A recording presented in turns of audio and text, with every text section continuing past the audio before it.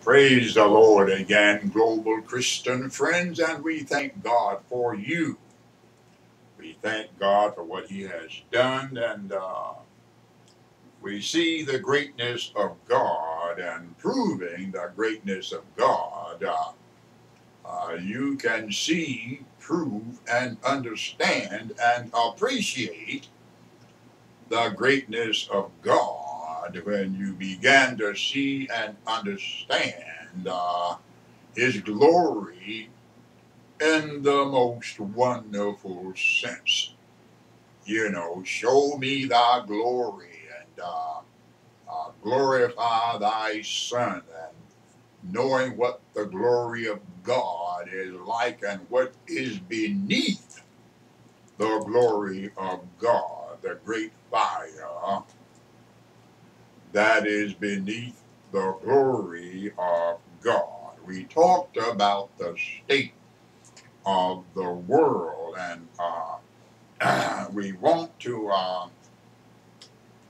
look at chapter 11, Revelation, because there John was given a reed like unto a rod, a measuring reed, a measuring rod. Now, that is a great understanding to get up into the knowledge of what it means to have a measuring reed and a measuring rod, having been carted across the heavens, the massive heavens, to see the things that are coming onto the earth being carried in the spirit. And he's always being carried in the spirit across the heavens, and even into higher heavens. We will begin to show those things as we begin to go further. But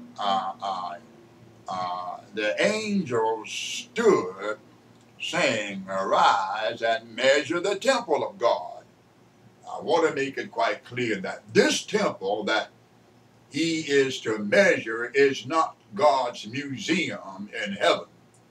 Now, we will get over into God's museum in heaven, and we will begin to see how important his museum is to him when we get over into those areas of looking at his museum in heaven. I said before, and I'll say again in passing, that in that museum there is an object like heaven.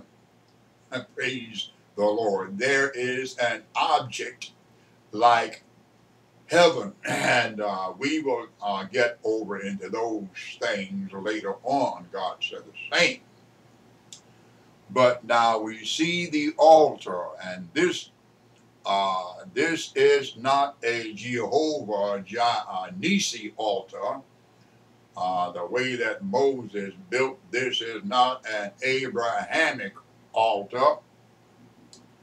And them that worship therein in that temple. Think about that statement, that there are worshiping creatures in the temple of God that is in heaven, and he himself is sitting on a throne periodically.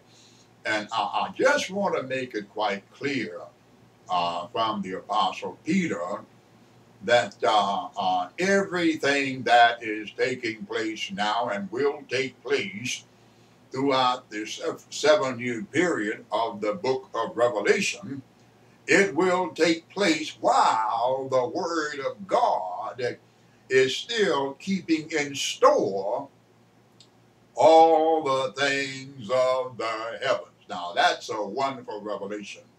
That is a wonderful understanding. As Peter said, the heavens which are now are kept in store by the same word, and they will maintain their keeping or its keeping until these things are done.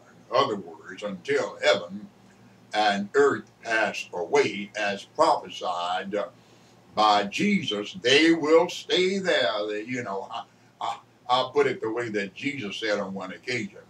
One jot or one tittle shall not pass away from the law until all is fulfilled. Now, I think we see that and we understand that and we know that. We're not just speaking out of our mouth, but from the heart, the mind, the spirit, the soul, and His will.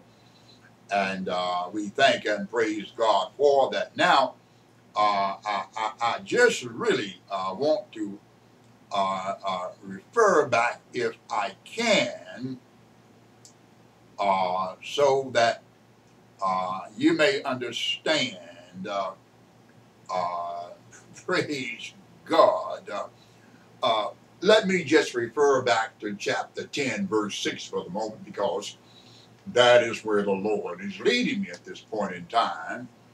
And it says there, and he sware by him that liveth forever and ever, who created heaven and the things that are therein are, and the earth, that's Genesis 1 and 1, and the things that therein are, and the sea. And we look at the sea as not being the Atlantic Ocean or the Aegean Sea and things of that sort, but we look higher because this angel came down with an empirical knowledge from the higher heavens. So he said, there should be time no longer. Think about that statement. We know that there is such a thing called the space-time and the curvature of time. And time is looked at as a fabric, but if there is no time no more, and that's not coming from the picture, but is coming from this angel that is described here. So we understand the atomic clock and how accurate the atomic clock is, and how clocks have been varied in different parts of the world and out in space have been taken on different configurations of time, going faster or slower, but he decreed the thing that there should be time no more. And I'm just going to say this because we've gone through this before in that 7th verse. But in the days of the voice of the 7th angel, when he shall begin to sound, the mystery of God should be finished, as he declared to his servants the prophets. Look at those two statements. Time shall be no more. The mystery of God has been finished. Those are two wonderful things to be able to see an end coming to. Now, observe those, because God said the same. We may get back over into those areas at some other time about this knowledge of this angel that came down from the higher heaven that revealed these things unto John while he is there. We bless the spirit and the soul of John. And we say, God bless you, global Christian friends, until the next time. In Jesus' name, amen.